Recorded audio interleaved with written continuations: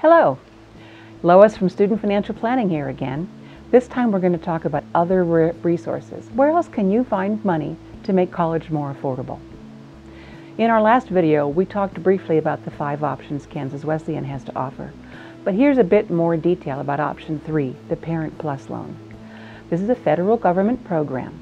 It's for those families that could not save enough for college. It's easy to qualify. They do a slight credit check, but they only check for 4 items. That the parent who is borrowing is not in default on their own federal student loans. They have no federal tax lien. They have no bankruptcy or foreclosure in the preceding 5 years, and no item on their credit report more than 90 days past due. If none of those things appear on the credit report, the application will be approved. The interest rate is 6.31% and an origination fee of 4.276. It's not the cheapest loan. A high FICO score co-borrower with the alternative loan can be cheaper. It's easy to apply for a Parent Plus loan though. The parent who's going to borrow logs on at www.studentloans.gov with their FSA ID. That's the username and password they use to sign FAFSA. They get an immediate response. Now, interestingly enough, if the parent's application is declined, all 4 of the items that are looked at can be appealed, or the parent can obtain a cosigner.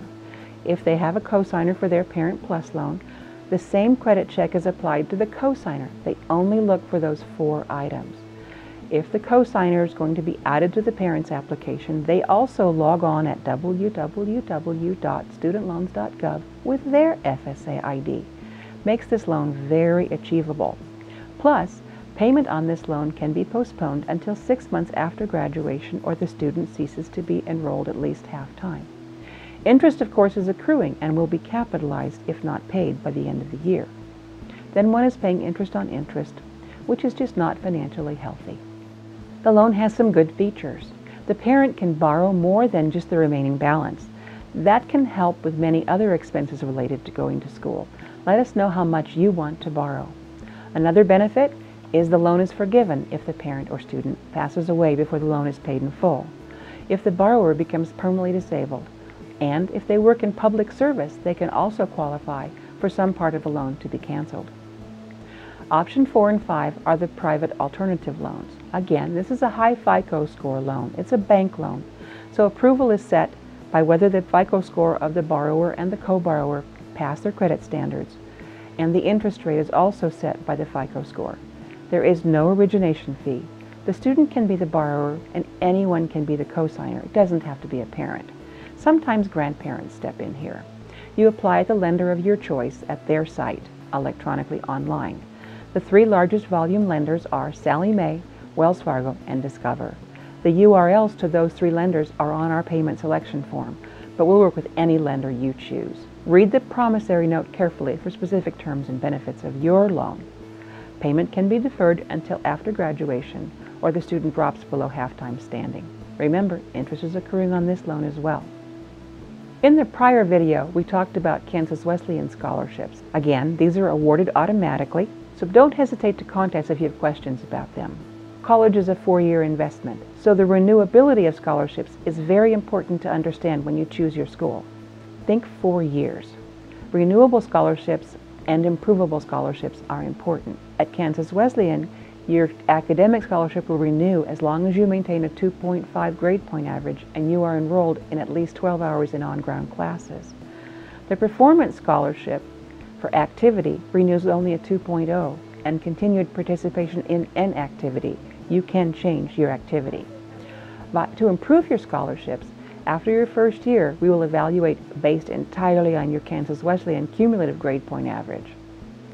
You can improve your scholarship. So for example, if you began with a university scholarship and you qualified for a 3.0 Kansas Wesleyan cumulative grade point average, you could move up to the Pioneer Scholarship. That improves your scholarship by $2,000 a year.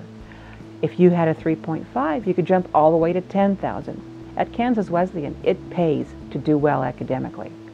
State of Kansas residents, pay attention to this because the state of Kansas has an extremely generous state scholarship program. You apply annually at www.kbor.org. The priority deadline is May 1 each year. There is a fee of $12. Generally, the scholarships are only available to Kansas residents. Particularly interesting are scholarships for teacher education, nursing, a minority scholarship, and Kansas Scholars Curriculum. For more details, go to the URL on the PowerPoint. Outside scholarships are a rich source of additional free money. This screen shows a flyer about scholarship searching. You can find that flyer on our website on the Outside Scholarship Opportunities page. We also maintain a list of currently available outside scholarship opportunities and search engines on our website. In searching for outside scholarship, volume is the key to successful searching. I always advise 150 applications a year should be your goal to submit. Successful scholarship searching is about volume and strategic use of your time. Submitting 10 applications may be a waste of your time, but submitting 150 will reap rewards. In your scholarship essay, address the mission of the donor, how your education will advance the cause that was close enough to the donor's heart to cause them to part with their money. This will make your application stand out. Most scholarship essays just whine, "I am so great, give me money." The good one ties the mission of the donor with your education. Sometimes it's hard to connect these two things. Sometimes creative writing is involved. Have an English teacher review the paper with a red pen. Get it grammatically, spelling, and punctuation perfect. You've invested an hour and have a perfect scholarship essay. Submit it. Then go on to the next scholarship. Just change the essay to this donor's mission. 10 minutes. In 10 hours, you can do 150 easily. If you only reap $2,000 from that, that's still $200 an hour. Don't forget, apply for outside scholarships every year. Also, think in terms of being safe. The internet is no place to put your personal information and entrust it to strangers. See the guidance on our website from the U.S. Department of Education about avoiding scholarship scams. Send the notices you get about your scholarships to us so we can add them to your award letter and reduce your gap. We are here to help. This is our contact information. Don't be shy. Reach out to us. And finally, don't forget, education tax credits. You will save money on your federal taxes for having a student in college. The document you will need for your tax preparer is the IRS Form 1098-T. The 1098-T forms are prepared by KWU and posted to the students' My KWU student portal by January 31st of each year. We will post an announcement to students on their KW email to download the form and send it to you, Mom and Dad. So Mom and Dad, and students-to-be, remember, we're your partners in the financing of your education. No, the only question that's a dumb question is the one you don't ask us.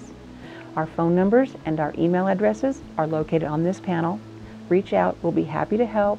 No question is a bother. And we are your partners in the financing of your Kansas Wesleyan education. We look forward to seeing you on campus.